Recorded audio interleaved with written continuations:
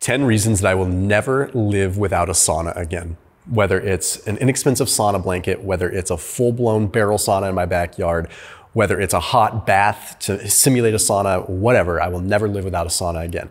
Number one, it's passive, okay? Anything passive is going to have a high degree of sustainability and adherence.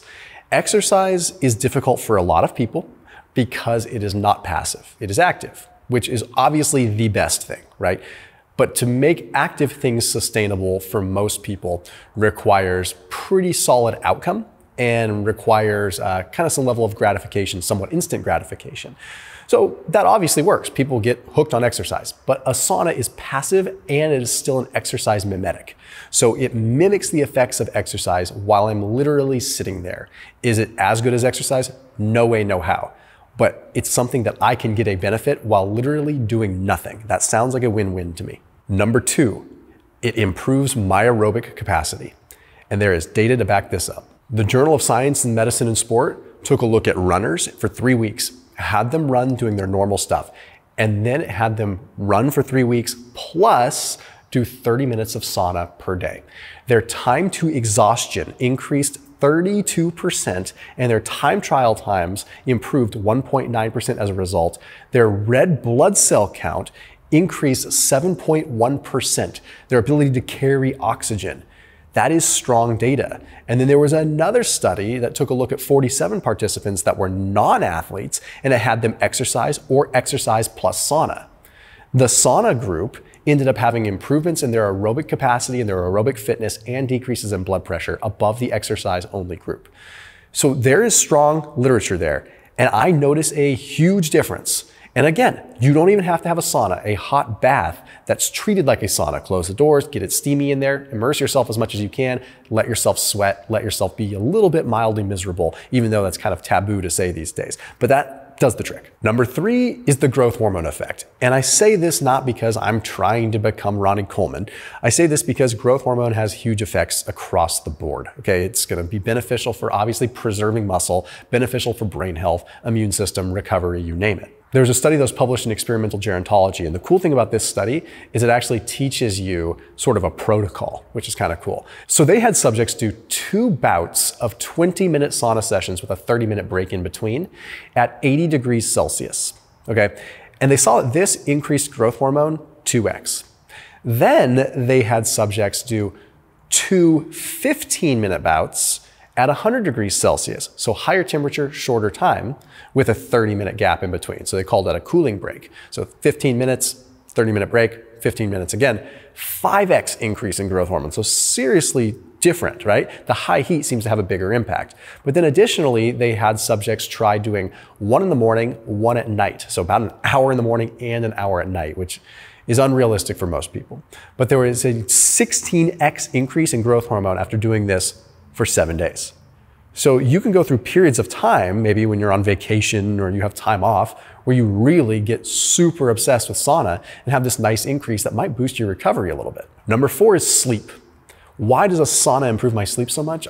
I couldn't begin to tell you why other than one main thing, and that is called the glymphatic system. And I learned this from one of the special forces operators that I had worked with, and the literature is strong in it, but basically the glymphatic system is sort of the ability for your brain to flush cerebral spinal fluid and run through your brain and kind of wash your brain.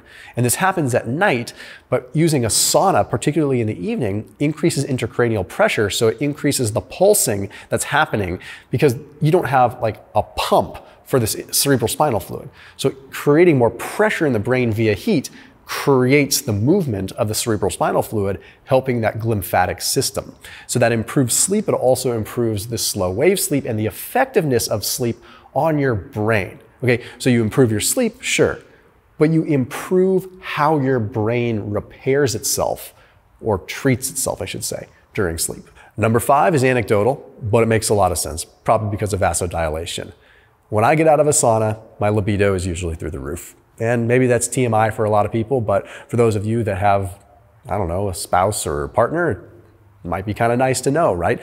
Especially as people get older, maybe they're dealing with ED, and let's just be real, that's a very real thing here that people don't talk about a lot, but that vasodilation those endothelial dilation, the cells within the arteries, within the vessels, and decreasing that arterial stiffness so the heart can actually pump the blood to those places.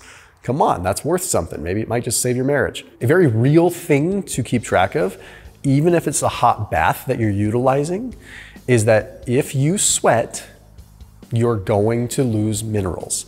So you don't just dehydrate, you lose minerals too. So then when you rehydrate, you are diluting your mineral balance, okay? It is very important and ideal that you actually sip on electrolytes or at least salt water, like maybe a teaspoon or so of salt in your water while you are in a sauna, okay? Little sips, not chugging, is going to increase that absorption a little bit more. I put a link down below for the electrolytes I use. They have an unflavored version if you don't want anything else, but it's called Element, LMNT. I'm a fan of their citrus salt, it's super refreshing. They have their grapefruit salt, which is a delicious flavor. They have their watermelon salt, a bunch of different flavors. It makes it kind of fun too. And if you're fasting, it feels like you're eating something, like it's delicious, it gives you a treat. But that link down below gets you a free variety pack so you can try all the different flavors. You get that free sample pack with any purchase. So whenever you purchase something from Element, you get that free variety pack. So that's just a cool thing. You can give it to a friend, you can keep it greedy and keep it all for yourself, whatever. But the point is, even if you don't do an entire packet, sip on some electrolytes during a sauna. You may not feel it the first 1 or 2 times that you're saunaing, but as you do more and more of this, like a few times per week, that cumulative dehydration will add up. So check them out down below, top line of the description underneath this video. Number 6 is the immune system. Now, the interesting thing is, I notice with a lot of different people that if they sauna too much, it can crush their immune system and actually have a negative impact. But the literature doesn't seem to necessarily say that. But in a way, it sort of implies it, because the literature suggests that 4 times per week of sauna is where you get the best benefit. And this was a large-scale study. It was a 25-year study looking at over 1,900 people. They found that 2 to 3 times per week using a sauna could decrease your risk of respiratory illness by 23%. But when you bump that up to 4 times per week, that went up significantly to a 41% decreased risk in respiratory illness. And it seems as though, we don't know for sure, but mechanistically, this is probably because of heat shock proteins having an impact overall on your immune system and how this actually laser targets pathogens a little bit more. Number 7, for me, I really do find that I maintain muscle more if I use a sauna. And the data is fairly strong to back that up. There's a study published in Frontiers in Physiology that had subjects go full body immersion in a sauna for 60 minutes or single leg sauna where they isolated the leg and then did a muscle biopsy, taking a chunk out of their muscle and analyzing it under a microscope. And they found that the whole body session, not the single leg session, had increases in mTOR phosphorylation and AKT pathway activation. That sounds kind of bad and it also sounds like Greek. What that means is it created a better environment for building muscle. And the single leg isolation didn't do that. So whatever's happening is happening at the core, like happening by our whole body being immersed. And this is the data to back it up. But the anecdotal experience for me is that when I'm off my sauna game, a lot of things crumble. And I feel like I'm not able to maintain muscle as well. That's why it's a huge part. Maybe I'm a little bit scared to drop it, but reality is like it's a huge part of my life and I don't want to drop it because I feel like it helps me maintain muscle. The number 8 reason is the cardiovascular benefits. Now, it's kind of interesting is when you're in a sauna, you can almost feel the cardiovascular effects. Like it feels like you're working out. Remember, sitting in a sauna itself is an exercise mimetic. So we exercise, we get our heart rate up, we decrease our blood pressure, we get vasodilation. Very similar things are happening when we're sitting inside of a sauna. If you look at the large scale studies, like the Finnish studies, the Scandinavian studies, what they demonstrate is that there are huge improvements in cardiovascular health, but also decreases in cardiovascular disease-related death, which is pretty fascinating, but it makes a lot of sense. So in the big picture, you get a lot of vasodilation, which means that it's less stress on the heart because those endothelial cells that are in the layers of the actual vessels are healthier. Therefore, the blood vessels, the arteries, can relax, they can dilate, and contract easier when they're supposed to, therefore taking some of the pressure off of the heart. So yes, there's a huge cardiovascular benefit, not just for your health, but also for your performance as well. Number 9 is mental. Like purely. It is hard. You need to do hard things. And like your sauna shouldn't be this relaxing experience. It should be something that is actually kind of uncomfortable.